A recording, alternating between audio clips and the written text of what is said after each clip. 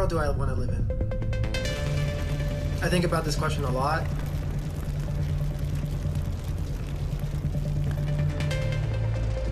For our generation and for specifically my group of people, which is refugees, the circumstances might dismantle any vision of the future that we have. You're trying to rebuild, you're trying to make a future for yourself, and then the climate-related disaster comes and you start again. It's not about how it's affecting you now, it's about how it's affecting you your entire life.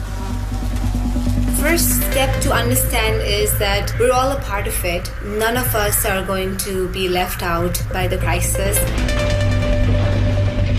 We're at a stage where if we don't act now, really there won't be very much left. There are generations that will never see certain things that we grew up seeing in real life.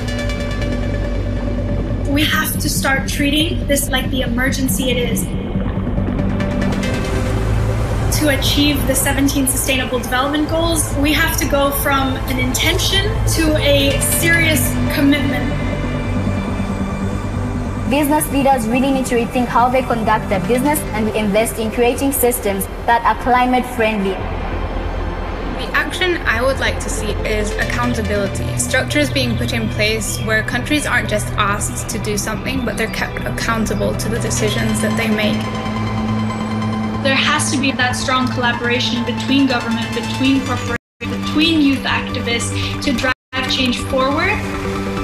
The world I would want to live in is a world where imagining the future is not a privilege. I want to live in a world where people do not give up on hope that a positive change is possible. The fact that you're listening today means that you are willing to make a change.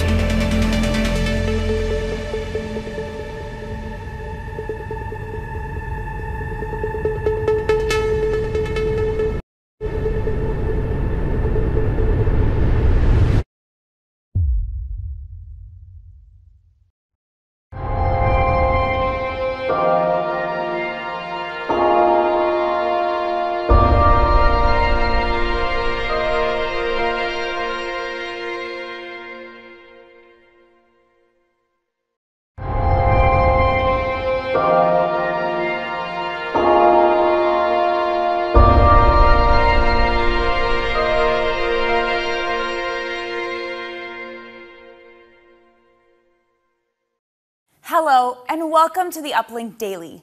I'm your host, Emanuela Orsini, joining you from the Sustainable Development Impact Summit here at the World Economic Forum headquarters in Geneva. When we talk about climate action, we know that young people are at the forefront of this movement. This new generation of change makers from all over the world are calling for an end to all new coal, oil, and gas explorations and developments in order to limit global warming to 1.5 degrees Celsius and avoid the most devastating effects of climate change. To contribute to this fight, UpLink, in partnership with the global Shapers community and the Climate Reality Project, is delighted to announce the launch of the Youth Climate Action Challenge, a global call for innovative solutions led by young people that give us the best possible chance to avoid catastrophic levels of global warming. We're going to speak to experts who can tell us a little more about the challenge and the kind of solutions they want to hear about. But before then, let's watch this short video.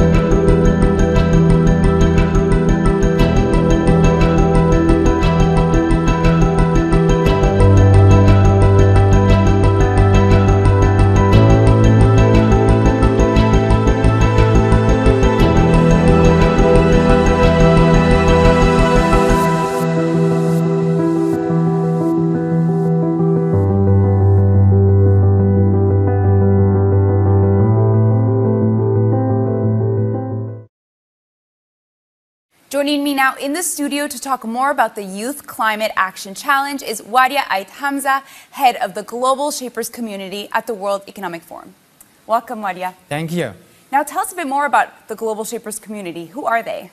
The Global Shapers community is a network of young people in their 20s working together to address local, national, and global challenges. The community was created back in 2011 with the mission to empower young people.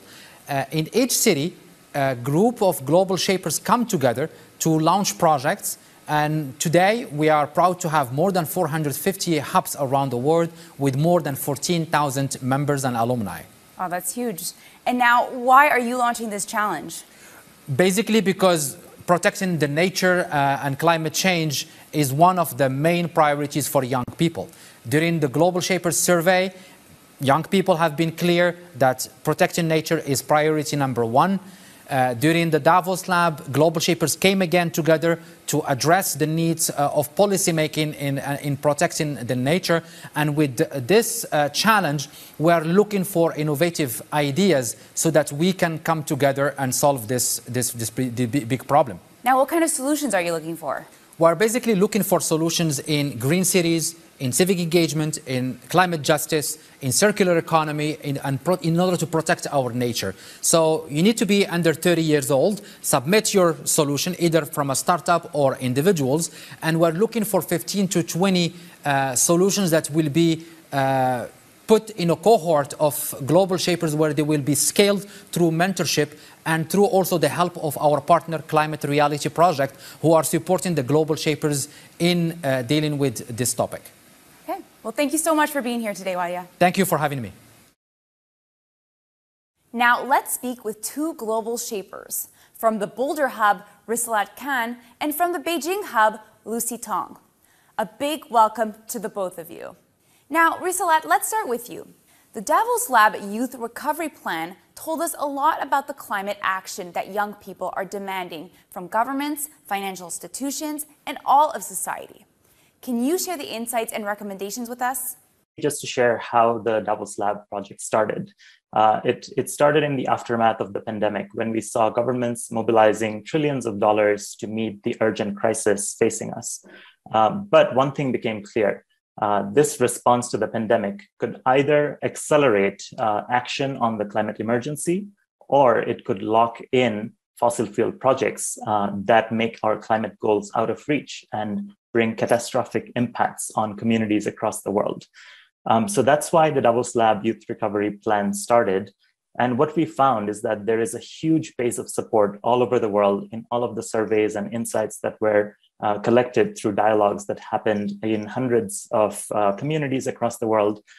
For example, 82% of people that were asked said that governments should make accelerating climate action a key goal of the economic recovery. And across the board, we saw this again and again. Now, what came out in these insights, as well as through the painstaking work of Global Shapers from around the world who were working to put together this recovery plan, is that people really expect, particularly young people, expect powerful countries, economies of the G7, G20, and so on, to rapidly shift away from fossil fuels and towards renewable energy, invest in energy efficiency, ecosystem restoration, sustainable agriculture practices, innovation to unlock the next generation of technologies that will take us to net zero by 2050, which is what the science demands. But even more urgently, this is the decisive decade of action. Scientists have said in the IPCC, the Intergovernmental Panel of Climate Change, that this decade we need to cut emissions in half. That is an extraordinary scale and speed of transition that must be led at all sectors through government policy, through financial institutions, stopping investing in fossil fuels and unlocking renewable technologies, as well as business playing its part in really making sure that they're cutting emissions in line with the science of 1.5 degrees, because anything beyond that will be too much for communities to bear. So there is a real moment of accountability here where young people can continue to challenge and agitate for action that is in line with the science, that is in line with the best interests of children and young people and future generations, but also everyone. We have seen that no one is immune to the summer of hell. Like we are seeing wildfires and floods and hurricanes devastate communities everywhere. And even those who thought they might get away with not facing some of the impacts of climate change are now facing it at their doorstep. So right now, it's a moment for a call to action for everyone. And young people have a particular role to play there, because ultimately it is young people that will face the worst of these consequences over their lifetimes. So I think young people are already involved, and they will continue to be. And I hope that through this initiative, more people will come on board and really make this decisive decade the transformational moment that it could be for humanity and all of life on Earth. Thank you, Risalat, for your insight. Now, Lucy, this challenge is out to set the record straight. Young people are not only demanding climate action, but are leading desperately needed solutions to climate change. What is the call to action, and what kind of solutions does this challenge call for? Who should apply? So the hardline eligibility is actually quite simple.